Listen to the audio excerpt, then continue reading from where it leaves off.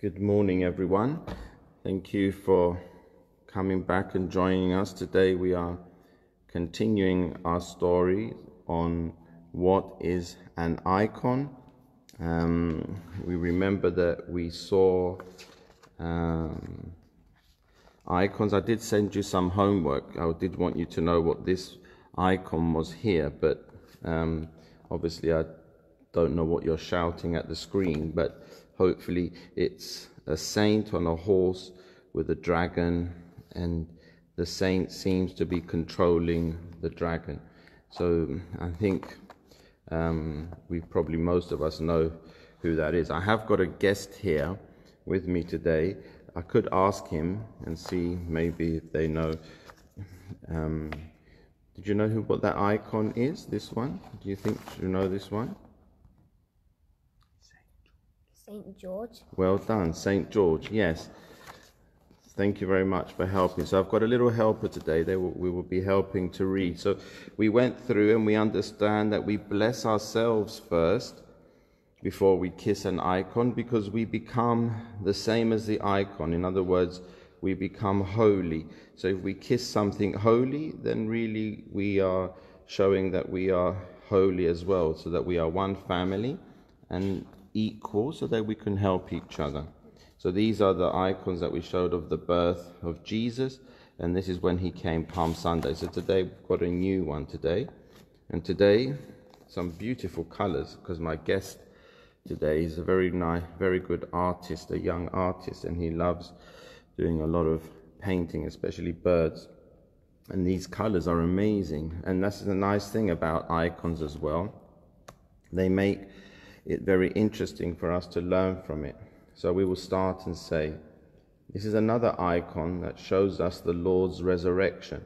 We venerate the icon on Holy Pascha. Holy Pascha is the word for Easter. So on Holy Easter, which is normally the Saturday and the Sunday, we venerate this icon, which for us confirms that Christ was risen from below, from where people were in prison, because he brought out prisoners. Look, these were prisoners. They were held in this place, which was called Hades, and these prisoners are Adam and Eve. So he went and rescued the first prisoners. They were the first ones to be put into prison, and he went and rescued them. He took them out, and he took them out to take them back home, heaven. And this is why now we all eventually, hopefully, will be living with Christ in heaven forever. Now this seems another nice eye picture as well. It seems that this family are traveling somewhere. It looks like they must be probably somewhere in a village, because they can seem to walk to where they're going. It looks like they're going somewhere. I'll ask my guest to read so that we know what's going. What does that say here, do you think? Maria loves to go to church. So we have, our understanding is, I probably think that this must be Maria. So, and she seems quite excited, and they're on their way to church. The church is there. They must have been, there's houses here, you can see where the village was, and they're taking the path to church. Now this looks more like how the icons look like in the churches. You can see that they're on the wall. They have lamps that light them, that shows that these saints are alive, because you won't have a lamp for something that is not alive, to show that they are in our lives to still help us. And in the church there are many icons. Maria especially loves to venerate the icon of the Theotokos. As we said before, venerate means kiss.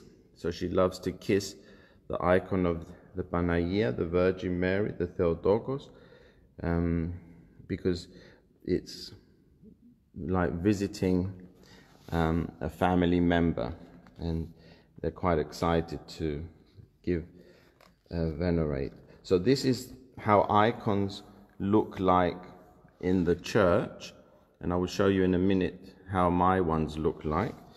It could be something similar to this, but we have something maybe that might look similar to this, and these are how icons sometimes look in a different place. And my guest will read to you where this place is. Maria also has many icons in her house.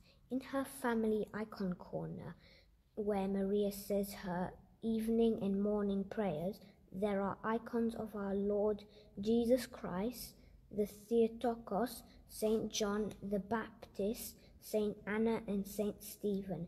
In front of them burns an oil lamp.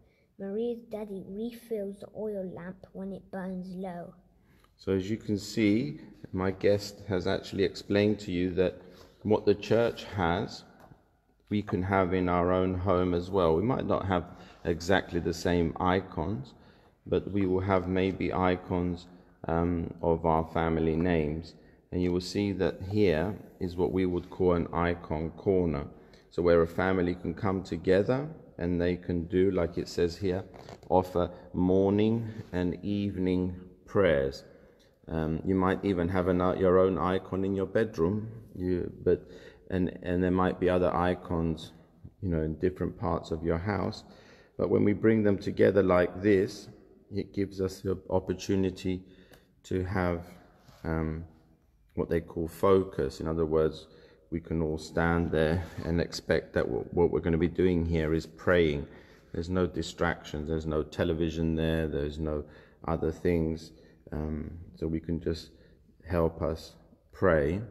So this is how far we're going today.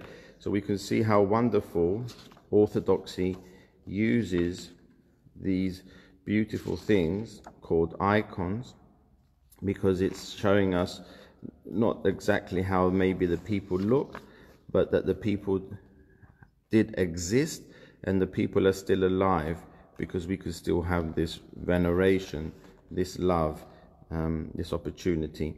So as I said to you, I'm going to show you the one that I have. It doesn't look exactly 100% the same, but this is what my ones would look like in the church.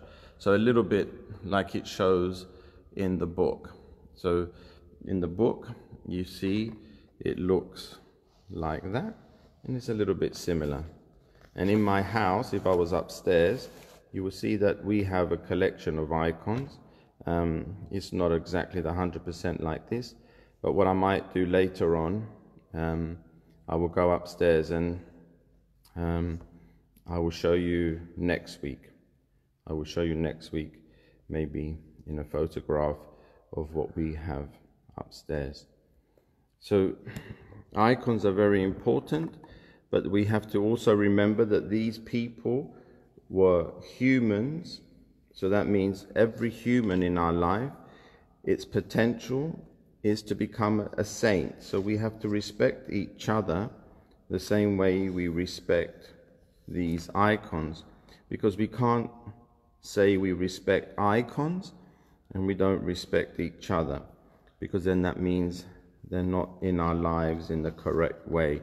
So this is a family that can't live with us, but they live with us in this way. So it's a very, very big family, the Orthodox Church, and we're all related in this wonderful way. So they all come and help us all. They won't just help just a few people. So thank you very much for joining us today.